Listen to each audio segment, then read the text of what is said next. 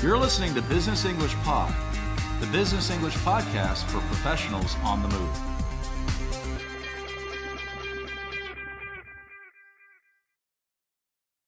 Welcome back to Business English Pod. Today's show is the second part of a two-part series on making, rejecting, and accepting suggestions. In the first episode, you practice making suggestions. In this episode, we'll look at appropriate ways to reject and accept suggestions. As you'll remember, the listening takes place at a sports shoe company called Stratus. You'll be listening to Karen, a marketing manager, meet with three members of her team, Charles, Sven, and Miguel. They're choosing a celebrity spokesperson for a new product. Celebrity means a famous person. Here, spokesperson is someone who gets paid to be in an advertisement for a product. Okay, as you listen, pay attention to how the speakers accept or reject each other's suggestions.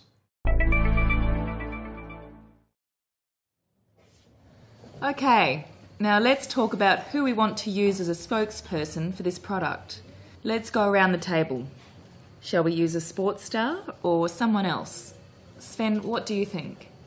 Well, one possibility would be to use a famous overweight business executive or CEO, someone who is really successful. Sorry, can I come in here?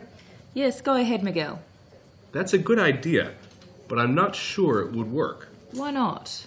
Well, for one thing, our customers want to be fit, not fat.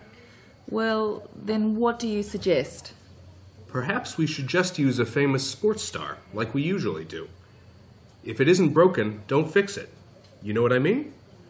We could try getting Rooney or Nadal. Good suggestion, but I can see one or two problems with that, to be honest. Oh? First off, our target markets are in the UK and the US. We need someone who both Americans and Britons really like. Secondly, our target customer is kind of special. I've got a suggestion. Go ahead, Charles. It's just an idea, but how about choosing someone from a sport where it's normal to be heavy? American football, for example. Heavy, but agile. Overweight, but strong and fast. You know what I mean? Right, I can see what you mean. What do others think? Yes, that might be worth trying. Okay, but what about the UK? Who are we going to use on this side of the Atlantic? Let me think about this. Shall we try to find someone in golf? That's popular in the US and in the UK. And that way we can kill two birds with one stone. That's Good not idea. a bad idea. Yeah, I think that's worth trying.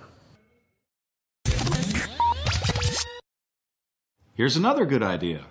Let's study the dialogue to learn about accepting and rejecting suggestions.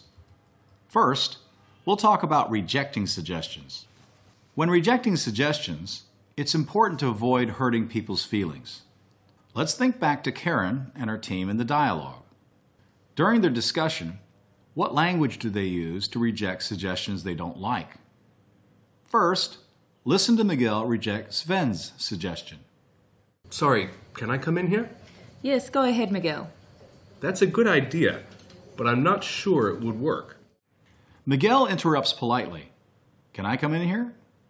Then he says, that's a good idea, but I'm not sure it would work. This is a good and careful way of rejecting a suggestion. Later, Karen rejects Miguel's suggestion. If it isn't broken, don't fix it. You know what I mean? We could try getting Rooney or Nadal. Good suggestion, but I can see one or two problems with that, to be honest. Karen's way of rejecting Miguel's suggestion follows the same form. First, she praises the idea. Good suggestion. Then, she politely rejects it.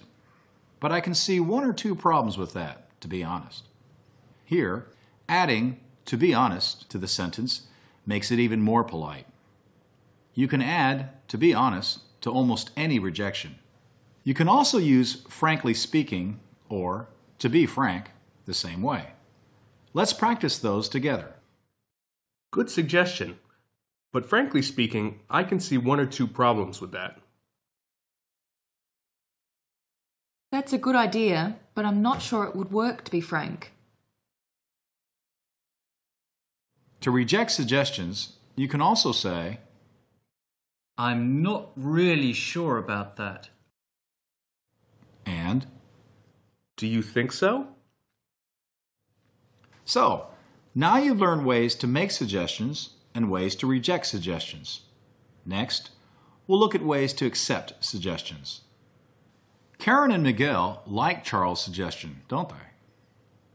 Charles wants to use a sports star who is heavy but agile. Agile means quick and skillful. Let's listen again. It's just an idea, but how about choosing someone from a sport where it's normal to be heavy? American football, for example. Heavy but agile. Overweight but strong and fast. You know what I mean? Right, I can see what you mean. What do others think? Yes, that might be worth trying. Right, I can see what you mean. And, yes, that might be worth trying, are two ways to accept suggestions. What else can you say? Okay, let's do that. That's not a bad idea. Yes, I think that would work really well. Good idea. Great idea. Okay, so today you've learned many ways to reject and accept suggestions. Now, before we finish today's show, let's look at an idiom Karen uses at the end of the listening. Let me think about this. Shall we try to find someone in golf? That's popular in the US and in the UK. And that way we can kill two birds with one stone. To kill two birds with one stone is an idiom that means to do or accomplish two things at one time. You can say, that way we kill two birds with one stone, or that will let us kill two birds with one stone. For example, What if I find one person to do both Charles and Miguel's jobs? That will let us kill two birds with one stone.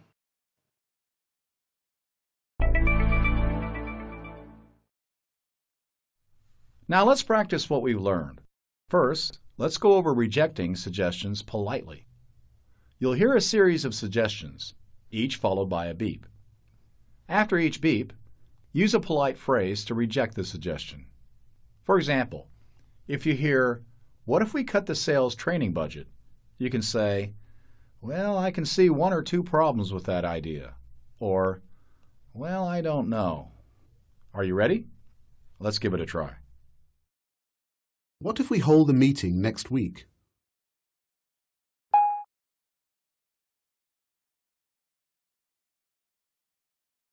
I think we should buy new computers.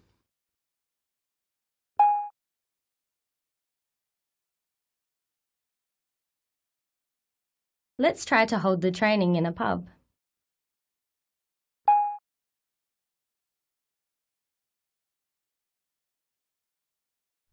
How'd you do?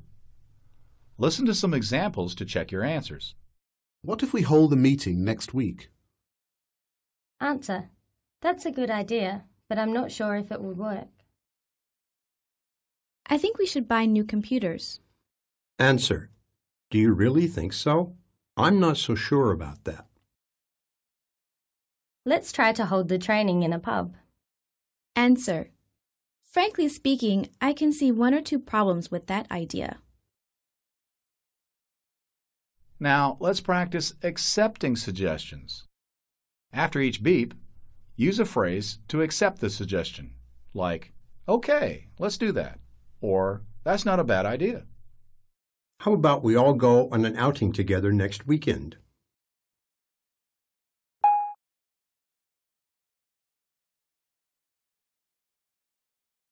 What if we hold a party to increase morale?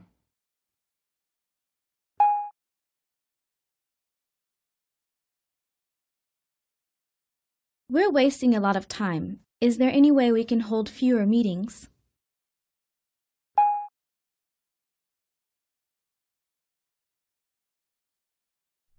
How did you do?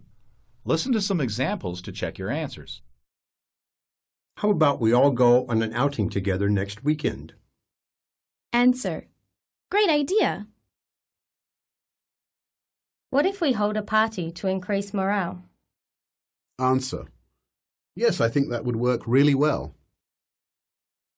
We're wasting a lot of time. Is there any way we can hold fewer meetings? Answer. That's not a bad idea. It's always a good idea to go back and practice again. This time, substitute different language to build fluency. In this unit, we've learned appropriate ways to accept and reject suggestions. We've also reviewed useful idioms. Thank you for listening.